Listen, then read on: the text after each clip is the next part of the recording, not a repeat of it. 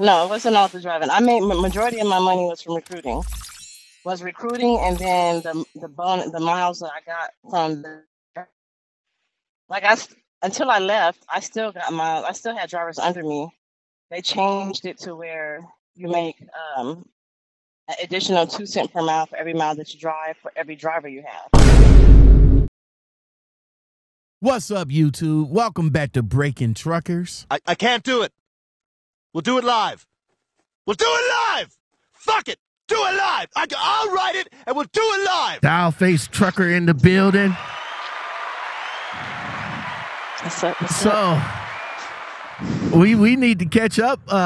We need to catch up, Dial. Last time we spoke, you was still rocking out with Variant, and you was bit supporter. Variant took care of you. They sent you on trips and all that good stuff. Then we came back and we talked when Variant, U.S. Express was brought out by Night Transportation, and now we got another change for you. So big question is, are you still with Variant? Nope, I'm not with Variant. I am my own business now. I left Variant to start my own business. It was like a means to an end, I guess you would say. Was the walkout amicable? Like, I mean, yeah. You told them, what did they say when you told them that you was leaving? They didn't want me to leave. Every time I talked to them, they were like, "You still leaving?" I'm like, "Yep, still leaving." They was like, "Is anything to say?" And I'm like, the only thing you could do is pay me what I would make, and I could be at home every day. A work from home position. Can't do that. I can't stay. But I still don't want to work for nobody. Like, all the plans that I have, I can't really do anything as I can't do these plans when I'm working for someone else. Because you're starting a business and running a business, you can't do that. A full-time business, not a side gig, you can't do that and working full-time. You had plans on doing this for a good minute, because the last time we spoke, I mean, you spoke highly of Variant, and I was up under the impression that you was going to move forward even after the acquisition. Yeah, Variant was always going to be the company that's the last trucking company I'll drive for. I'm never ever going to drive for another trucking company. If I have to go back to driving, I'm going back to Variant. But I'm not trying to work for somebody. When it hit me, when Sheree Moore had the She Trucking Expo, and I was feeling like on top of the world because, Variant had sponsored the expo, and I got to speak, and I was on CNN, and I'm like, this is awesome. I'm making money. I made like over $100,000 that year. 2 years in a row, actually. And I'm like, this is awesome, right? And Sheree was like, I'm not trying to rain on your parade on your friend. That's what I'm going to tell you. She said, it's all everything, right? You're making good money. Company drivers is making good money. It's all good and gravy. You made $100,000, over $100,000, but it's not yours. And that just hit me like a freight train. Like, yes, you are so right. Like, man, it's not mine. I made $100,000. So imagine how much they made off of me as their business, right? And I'm just like, man, no. Ever since then, I was like, I gotta just, and I still want to go to law school. So this is just stepping stones. I want to be an entrepreneur, multiple business owner. I still want to go to law school. And the best time to do it is just do it. Like, I keep saying I'm going to do it, but I don't ever do it. So here I am. I made that move. I made the move. I just quit. I didn't have no job lined up. My business hasn't been started yet. I haven't made no money. I haven't even started anything, right? I haven't went into an official business yet, but I just stepped out on faith. You hit the 100K 2 times over. Now, now, Dow, I always got to come at you. I'm always got to come at you. Devil's advocate, I always got to come after you. Mm-hmm. That 100K wasn't all through driving, though, right? No, it wasn't all through driving. I made majority of my money was from recruiting. And then the miles that I got from until I left, I still got miles. I still had drivers under me. They changed it to where you make an additional 2 cents per mile for every mile that you drive for every driver you have. So literally, if I have 10 drivers, that's what, 20 cents per mile. I'm getting a raise of 20 cents per mile. Drink the coffee; it'll make you feel better. In the midst of all of that, did they do the change before the buyout, or they did the change with the ambassador program after the buyout? They did the change before the buyout. They did a couple of changes. Like how it originally was you get $2,000 for every driver you recruit, and then you get 1 to 2 cents per mile for every mile that they drive. And then they changed it to where you get 2 cents per mile for every mile that they drive. Then they changed it to where you get 2 cents per mile for every driver you get. So you'll get an additional 2 cents per mile. And then they got rid of that. But people who were top performers, they got grandfathered in. And so I was one of those people that got grandfathered in. They were making all these changes because there was a lot of money being spent, and it was a high turnover rate. And that's my pain point with them, though, because it's like, I get it. I get the reason why. I mean, I watch the freight market. I watch freight waves, and I get why drivers quit. But you're going to have the same problem somewhere else at another company if you're quitting for certain reasons, right? And I guess they grew too fast, and dispatch couldn't handle it, and high call rates or call volume, and some of the people that they are hiring under dispatch wasn't indicative of what Variant was about. And then there's Cameron leaving, and management changing. There's so many changes being made, all for the sake of trying to save face and not go bankrupt. During your time there with Variant, which was very good for you, because like when I was with JNR's Frugal, I always told people that hey, my experience is not going to be your experience anyway. Right. So don't expect to come in making the kind of money that I'm making. I told my drivers that. I say, you're not gonna make $100,000 out the gate. Like, when you hear me say you can make $100,000 your first year, you got to do stuff. You're not just making it from just driving. You got to actually recruit. You got to be a personal person. The people who you recruit, you got to mentor them. You got to make sure that they're happy. You got to make sure that they're doing what they're supposed to be doing, and then you got to make sure that they're recruiting too if they want to recruit, right? But you're not getting all that money just from driving. And another thing too, I want to tell you, you were another reason why I thought about leaving too, because I'm not making no money off of all of that videos and all of the advertising I did for them. CNN is going to be out there, right? My YouTube videos are going to be out there. I still get phone calls from people trying to get hired, and I'm not shutting it down because I get paid off of those, like my monetary stuff. The Variant doesn't pay me. I'm not getting paid for all this recruiting stuff. And that all boils down to, I need my own business. Let me put all this effort into my own business. If I would have put all this effort into my own business, do you know how much money I would have made? Oh my gosh. Yeah, it would have made more money. Woo, man. Woo. All right. Okay. So before we get into what you're doing right now, Dialface, you came across some negativity with a few TikTokers, YouTubers, and stuff like that. Oh yeah, let's get into that. I'm so ready, because I said when I quit, you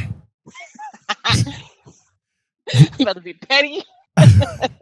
Well, I know there's been a few issues that you had with some people, but without getting into too much, it was just one. Oh, it was one. Oh, okay. The one. I mean, well, it was one person, but that person had like friends. Those, you know, Well, let minions. me ask you this: did that particular person, did they use you as for the reference? Because I know a couple of YouTubers allegedly used you for. So, Gear Grinding Hyena was the biggest beef that I had, and then she did not use me as a reference, and I wasn't allowed to say her name until I left the company. Gear Grinding Hyena. That little. Can I cuss on here? Keep it clean. I'm trying not to. Keep it clean. Okay. That little person. Mentioned the person. Yeah. So she didn't use my name, but then keeping it 100, she used my name. She used my I guess my link. Clicked on the link to get up under me at Variant. But I didn't have no beef with her. It's just nothing I could prove, I can say. Okay. It's just it's all feelings, and you know how females are. They're catty sometimes, say little slick things here and there, do little slick things here and there. So it is what it is. So how was the payout? Like you said that she used you as a reference. So did she use you as a reference? Like did the recruiter call you me up? Afterwards? She called me afterwards because we had access to 10th Street. So whenever we recruited somebody, we was able to check their application status on 10th Street, what process they were in, where they submitted the application, were they scheduled for orientation, were they in orientation, did they show up or did they not show up, and then were they hired? And if they weren't hired, not a specific reason why they weren't hired, but it'd say safety reasons or background or something like that. So we had access to that. Oh, okay. Okay. All right. I'm gonna start calling you the 100K woman over at Variant. All right. There's somebody else who made way more money than me. I'm sure y'all had some top ambassadors over there. For real. Yeah. I was saying that they wasn't even driving. They was just straight up. You didn't really have to drive. Crazy. That is crazy. But it's almost like if you were a carrier, right? You're a motor carrier, you got a fleet of trucks, you hire drivers, they drive. You can sit at home really. And they drive, you make money off of their miles, off of them driving, taking loads. That's exactly what some of them did. Yeah. All right. But I like driving, so.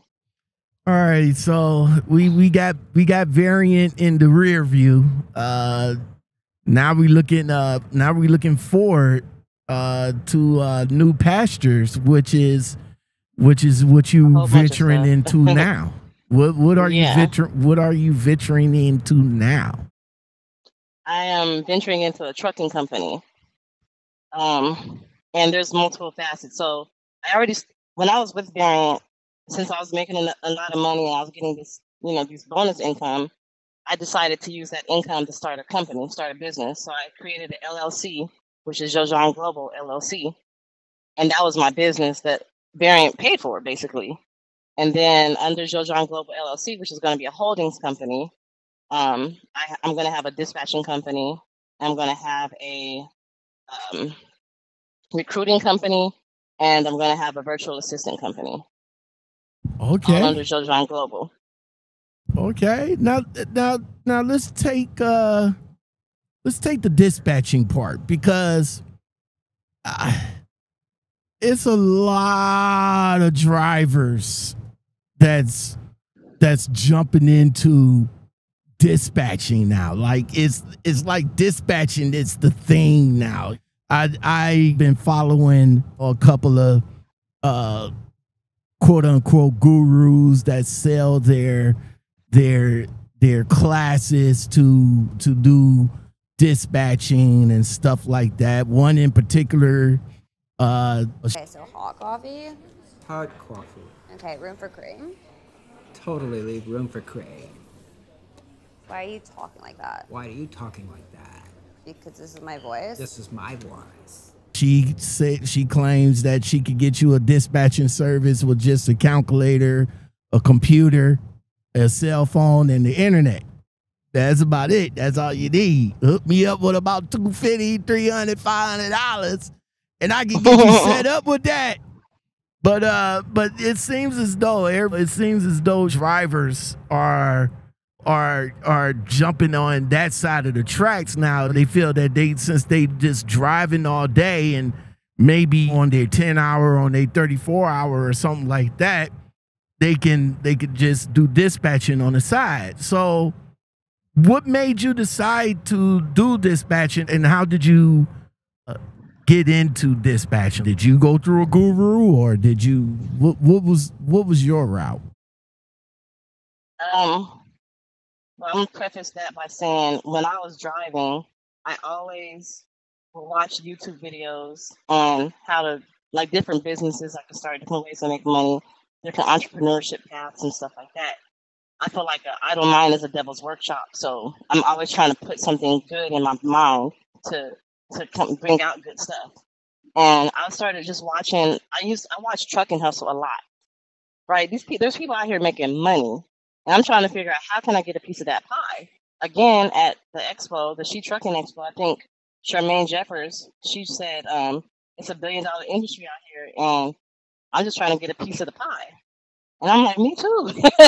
And so I just was watching different YouTube videos, and I came across Trucking Hustle, and I came across Charles Mundy, who has ELLC, Exodus Logistics Dispatching Service, and class or school or whatever.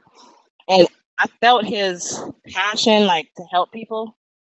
And first of all, this all goes back to me being a survivor of human trafficking and domestic violence, right?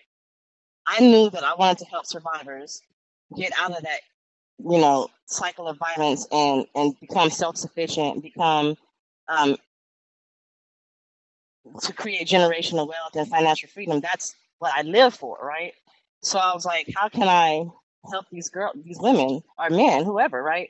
And initially it was, well, maybe if I got them out of their environment and got them into a truck and they started driving trucks, then they'll be safe, right? They'll be away from home. That's how I got away. I started driving trucks. They'll have their own place because they have the truck they can sleep in, and all they need is a phone. They can get a government phone, the Obama phone, and they can drive and they'll be safe. But then I noticed that some people may not want to drive trucks. They probably can't get a CDL. Like a lot of survivors, they can't. Their abuser or their trafficker took their stuff, their government IDs and birth certificates, to try to keep them down. So I was like, maybe they can't do that. So what other options are there for these women or men? And so I was like, well, dispatching is an option, pilot car is an option,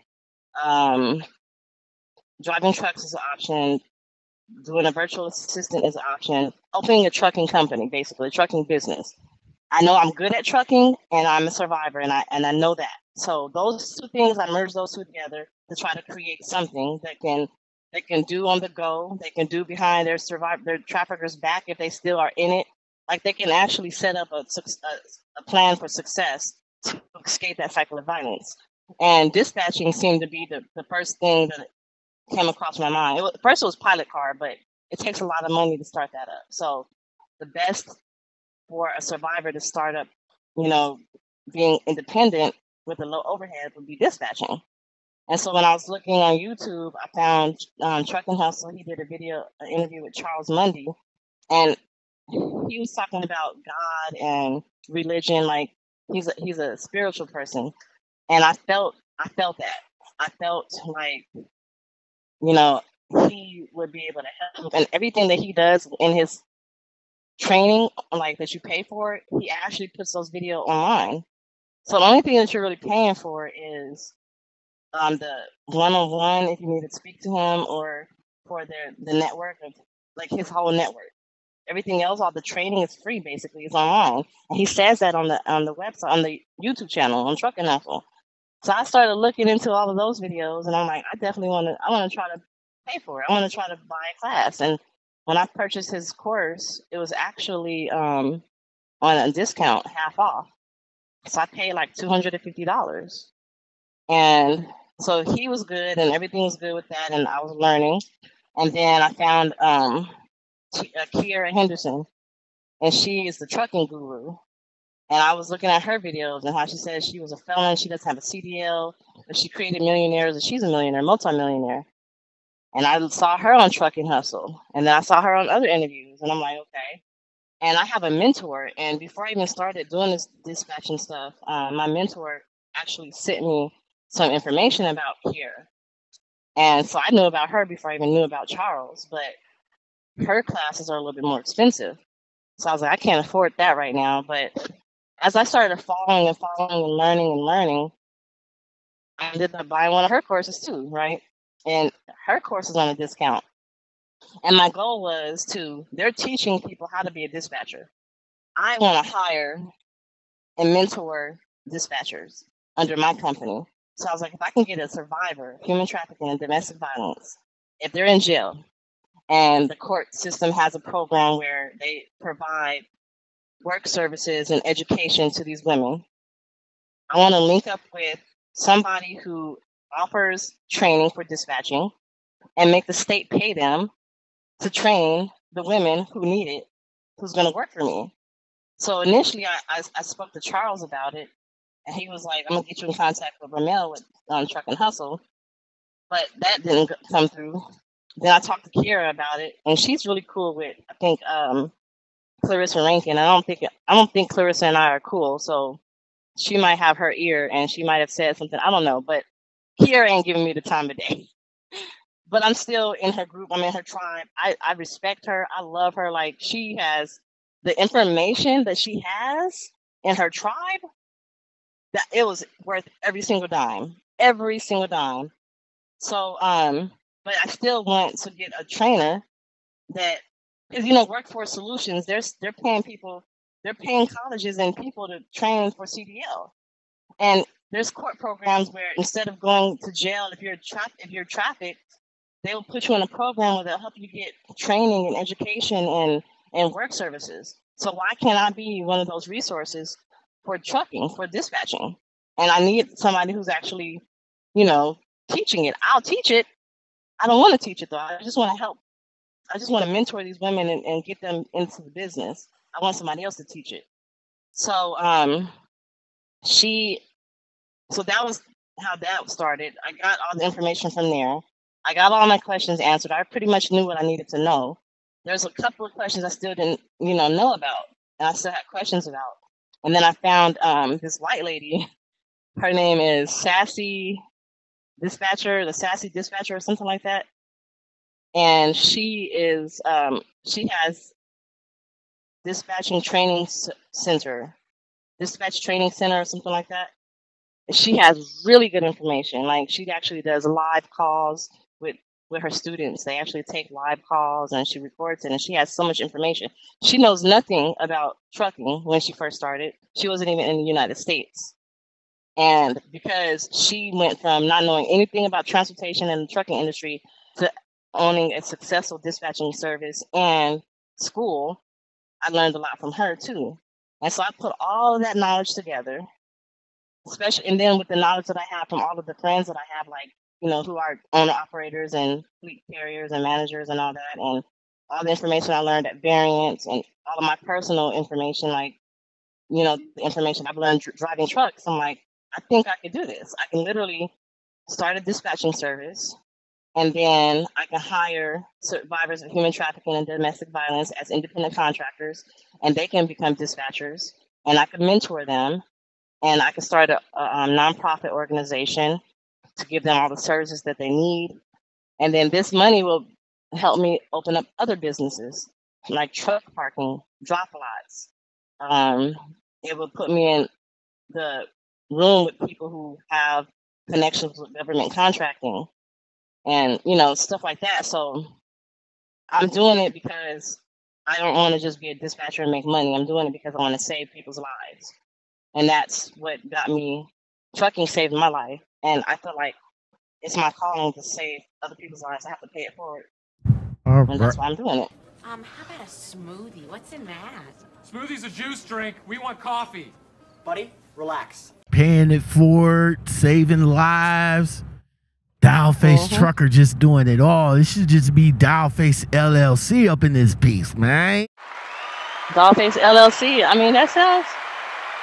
I don't think I could get that. I can't get that.